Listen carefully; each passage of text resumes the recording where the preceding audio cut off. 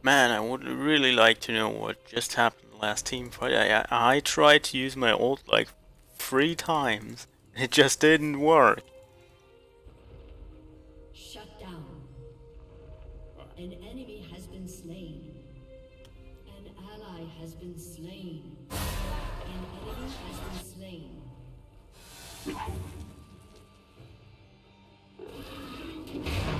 Your team has destroyed a turret.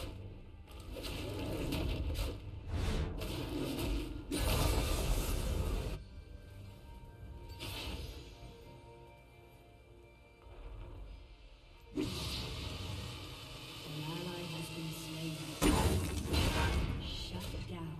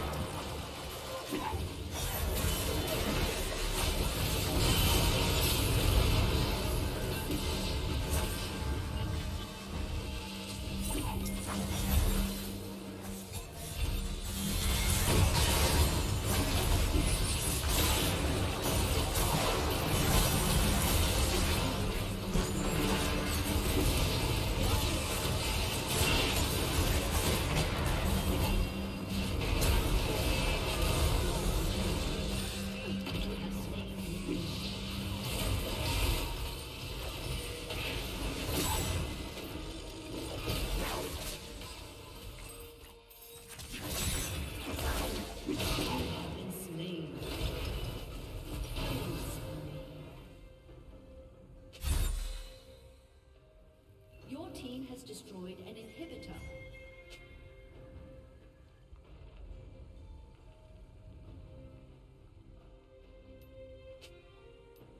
Your team has destroyed a turret.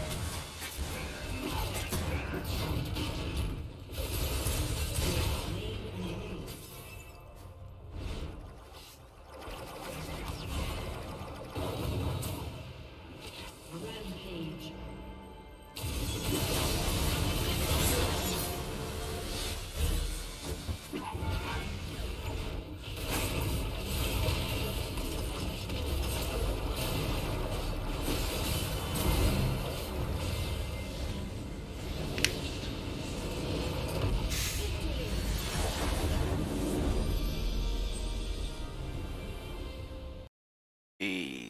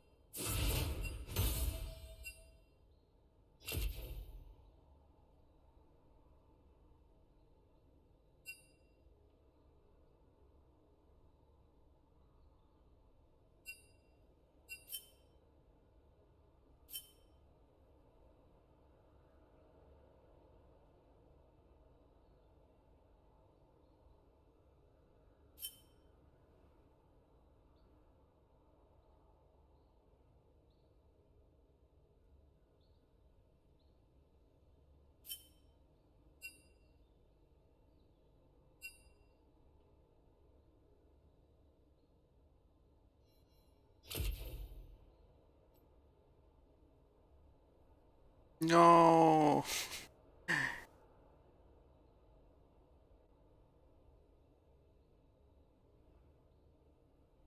Ah, I dealt more damage than Master Yi.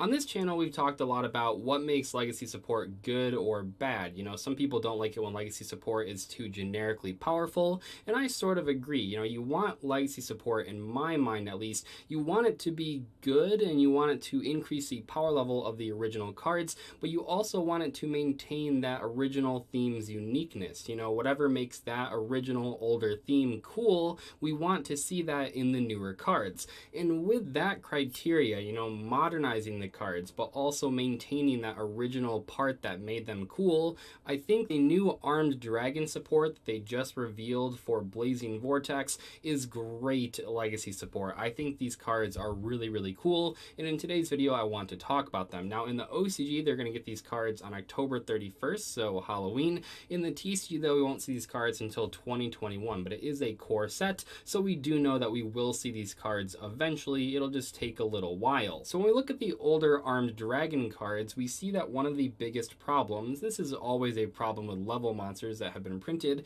is that they're too slow to level up, and these new cards are going to try to change that, and they do it in a pretty cool way. The other thing, though, is that one of the biggest parts of those Armed Dragon cards that wasn't bad was their discarding effects. You know, you could pop cards on your opponent's side of the field. That actually was pretty decent. It's just the cards themselves were too slow to actually get to the field. So these cards are going to take advantage of those discard effects while also speeding up the leveling up process, which is pretty cool. The first one is Armed Dragon Thunder level 3, which is what you're going to see in all of their names. They add in Thunder, but don't worry, they're still Wind Dragon monsters with their original levels. So one of the important parts is that all of these cards are treated as their original counterparts while they're on the field or in the graveyard. It's important that they're not that name in the deck because that would prevent you from running the other ones as well. So you can definitely play these cards alongside the original forms. And I think in the case of level 5 and level 7, you will want to have the originals in your deck because they are quite good. The second effect is how you special summon the higher leveled monsters.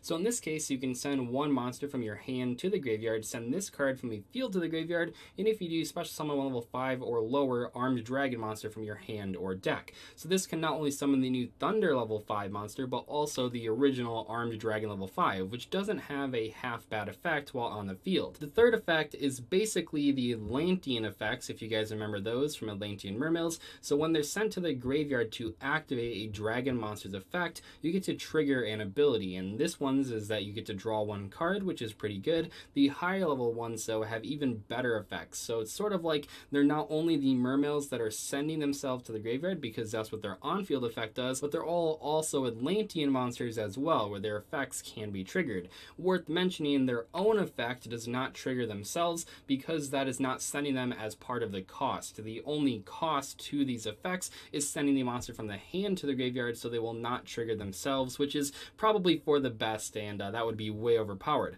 It's also worth mentioning here that Super Rejuvenation does not work with these cards. They're not discarding dragon monsters, they're just sending them to the graveyard. So unfortunately, Super Rejuvenation will not be like a +5 at the end of every single turn. Although once again, that probably is for the better. Armed Dragon Thunder level 5 is pretty similar. So the first effect, it is always treated as Armed Dragon level 5 while it is face up or in the graveyard. The on-field effect is upgraded, so it's not just level 5 or lower Armed Dragon monsters, now it's level 7 or lower. The rest is the same though, so you send this card to the graveyard after sending a monster from your hand to the graveyard as cost, so once again it will trigger the other effects of your Armed Dragon Thunder monsters. The third effect, which is when it's used for a dragon monster's effect, is that you can add one level 5 or higher Wind Dragon monster from your deck to your hand. Notably, other than the other Armed Dragon monsters, one of the cards that you'll want to be adding, and that will be like a guaranteed card in every single Armed Dragon Thunder deck, is going to be Tempest, the Dragon Ruler of Storms.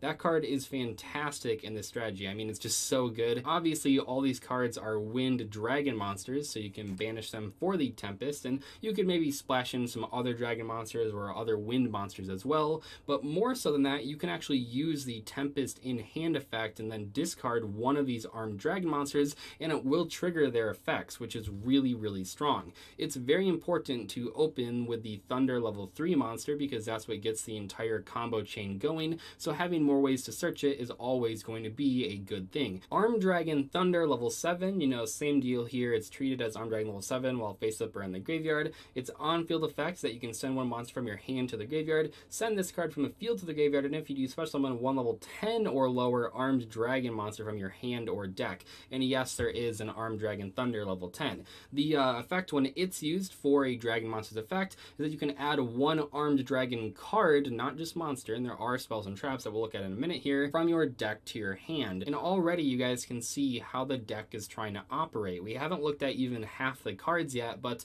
you can kind of understand. You're trying to level up these cards on the field while also triggering their effects in the graveyard to draw cards or search cards, which is really, really strong. Let's look at the big boss monster though and see what this deck is really trying to accomplish. So we have Armed Dragon Thunder level 10, and I just want to say here the effects on this card are really, really messy. I've read that I guess it's a sort of a shout out to the GX series and something that Chaz says, but I don't really know, but I guess that's what it's supposed to be. But it's kind of messy, and it's going to be a really long effect text when when this card actually is printed in the TCG, but regardless, here's what it does. Apply one or more of the following effects according to this card's attack if it was special summoned by an armed dragon monster effect. One or more, so that means one or more attack. This card's name is treated as Armed Dragon level 10. 10 or more, so 10 or more attack, cannot change control. 100 or more attack cannot be destroyed by battle, so now we're actually getting to relevant stuff here. 1000 or more, once per turn during your opponent's turn, quick effect, you can send one card from your hand to the graveyard, then target one other card in the field, destroy it, and if you do, this card gains 1000 attack. Keep in mind here that will trigger the other effects of the previous Armed Dragon Thunder monsters that we looked at in today's video, so you're gaining a lot of advantage from that ability. And then 10,000 or more, once per turn, you can destroy all other cards on the field. So why this card is so funny is that 1 through 1000, all four of those effects, they're always pretty much going to be there. The card comes out at 3000 attack. It's really just leading up to the 10,000 attack effect, which is pretty good. Yeah, this card looks pretty messy, but I guess people that are fans of GX might understand the reference more than I do. But yeah, this is a pretty decent boss monster, but let's take a look at the other support cards, because while there are the main 4 Armed Dragon Thunder monsters, there are other cards as well that really do help the strategy quite a lot. For example, we have a light version of Armed Dragon level 10 that says cannot be normal summoned or set, must first be special summoned by its own effect. So you can banish Armed Dragon monsters, or just one monster if you want to, from your field or graveyard with a total level of 10. Special summon this card from your hand, then you can add one White Veil from your deck to your hand. And we'll look at that card in a second. The second effect is you take no effect damage while this card is on the field, and the third effect is at the start of the damage step, when this card attacks, you can destroy one card on the field. Not the craziest card I've seen. It's pretty much all just down to that final ability to pop cards when it attacks. You know, that's not half bad, and I'm sure that you'll play this card in an Armed Dragon deck, but yeah, not as exciting as you might think. If you don't know what White Veil is, it's an older equip spell. It's pretty terrible actually, but we can take a look at it here. So White Veil is this thing. It's from Duelist Saga, so not super old, but like 3 years old. You can read the effect here. It's not very good, I'll be honest. It's pretty bad. I'm sure there's like a GX lore reason that this thing searches White Veil. I personally don't really know it. Here it is though, if you want to get that free +1. I'm not sure if people will actually play this card though, because yeah, it's pretty underwhelming. Armed Dragon Flash is a very simple quick play spell that special summons one level 3 Armed Dragon monster from your deck in defense position. This thing is perfect. Like I said, you really do want to open with Armed Dragon Thunder level 3 in every single hand. This gives you 3 more copies of it, and also I guess if you wanted to go old school, you could use this card in your opponent's end phase to summon the original level 3 and then special summon level 5 in your standby phase. But that's not very good though, so I feel like most people will just use this card as 3 more copies of Thunder level 3, and in that way it is a very good piece of support. Armed Dragon Blitz is basically the reinforcement of the army for this deck. You can only activate one card with this card's name per turn. You cannot special summon monsters during the turn you activate this card except dragon monsters. Target one Armed Dragon monster you control. Take one monster with the same name from your deck or graveyard and either add it to your hand or special summon it, ignoring its summoning conditions. If you special summon the monster, it cannot attack directly. Now, I think in most cases you'll want to add the card to your hand. Keep in mind here, it does add the monster with the same name, not a different name, which means that, yeah, like the picture sort of shows here, if you have level 5, you're adding level 5 as well. This is fine, though, I think in most cases, because, for example, if you started off with level 3, then you're adding level 3 to your hand, and then you can send it to the graveyard to trigger the on-field effect, which will then get you a free draw with the graveyard effect of the monster that you just added. Because while the second and third effect of these Armed Dragon Thunder monsters are hard once per turns, you can use both of them in the same turn, which is really, really good, which I think is what most people are trying to do with Armed Dragon Blitz. Armed Dragon Lightning is a continuous spell that says you can target one Armed Dragon monster you control and activate one of these effects. It either gains 100 attack times its level, so in the case of like level 10, that's a lot of attack points, and that will get it closer to that 10,000 mark for its final ability. Is that valuable? I'm not really sure, but anyway, the second part of it that you could do is add one Armed Dragon monster with a lower or equal level to that monster from your graveyard to your hand, which is really, really strong. This gives you a lot of longevity, which I really do enjoy with decks like this. A lot of people only focus on like turn 1, and while turn 1 does matter quite a lot, to truly have a